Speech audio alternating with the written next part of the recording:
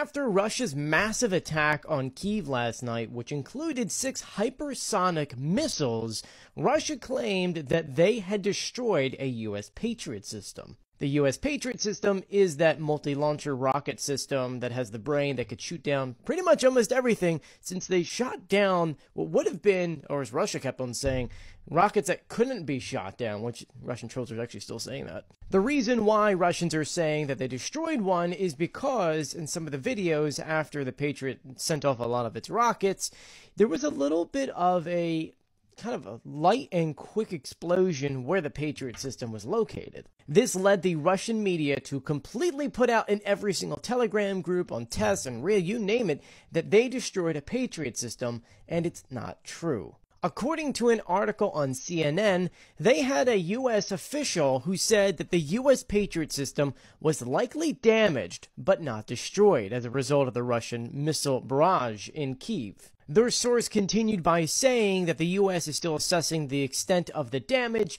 and they haven't determined yet whether they need to pull the system back or if Ukrainians can repair it on the spot. Ukraine officials haven't commented on this either. Well, they did kind of comment. They said that we cannot comment on this, so by saying that, I guess in a way is a comment. There is a second Patriot system in Ukraine, so if this one can't be repaired on the spot, they can wheel that one out. And then the U.S. already offered an Iron Dome, so there is a possibility that it could either potentially have that already or it's on the way. On a complete side note, it's because of this Patriot system that Russia didn't get any critical hits on Kyiv, and even if this one is gone, it did its job.